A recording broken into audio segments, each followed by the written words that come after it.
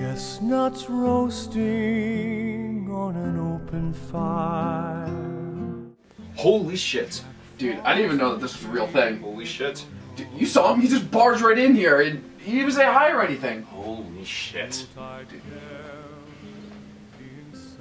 We just killed Santa Claus. Oh my god, I mean, think about the millions of children who aren't going to get the presents.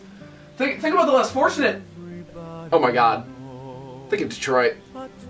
Lord knows Detroit really needed a commercialism pick-me-up. God, we do. Yep. You just killed a very important and a very real Kris Kringle. What are you gonna do about it? I don't know. I don't... Wait.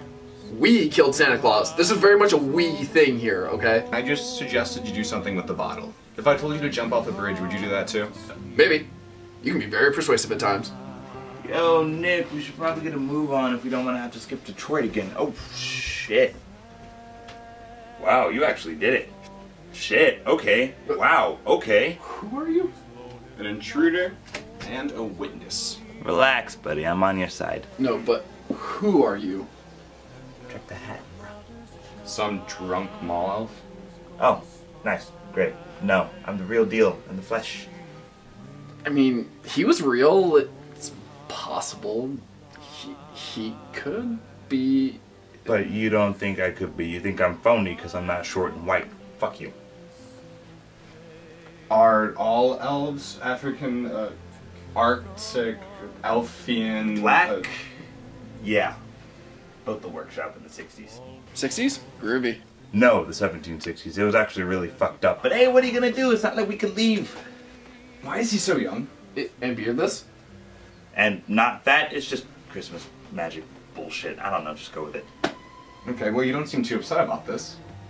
Nah, I really don't make it my habit to mourn piece of shit racists, and I'm not about to start now.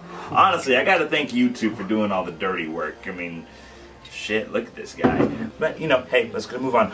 You, turtleneck, grab the head, you grab the feet. We gotta move the body out of here. Do you expect us to believe you have some sort of pre-prepared plan in case this happened? Well, what the fuck else am I supposed to think of on the job? How many Barbie head dolls I gotta screw on, right? Just stop screwing around, just do what I say. Keith, I think we should do what he says. Alright, we got this. Ready? Alright.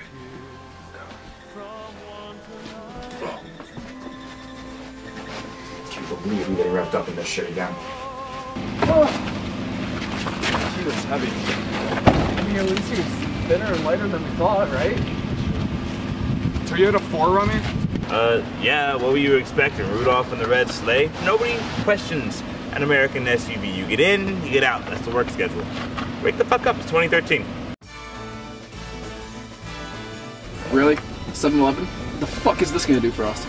The guy behind the desk. I know him. You know, he owes me a favor because I hooked him up with a wood chipper for Christmas 5 years ago. Ironic, right? Yeah, Santa thought it was a terrible idea, but I gave him a couple of eggnogs, and I swear to God, that guy will go for anything. You should ask him about his tattoo. He used to have a tattoo. I'll be right back.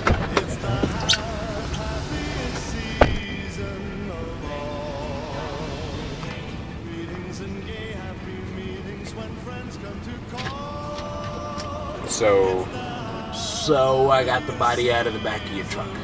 Wow. Christmas fucking magic, man. Just go with it. What do we do now? Go back to our normal lives. Normal lives. We've been running around town with a very dead and supposedly real holiday mascot, who, I don't know, maybe 6 billion people are relying on. I really don't know what you mean by normal. What are you gonna do? Don't worry about what I'm gonna do. We're in the business of breaking into 6 billion homes in one night. Carry a backup or 2. Jesus. Look, go home, go to sleep, keep the car, keep your mouth shut. Merry fucking Christmas.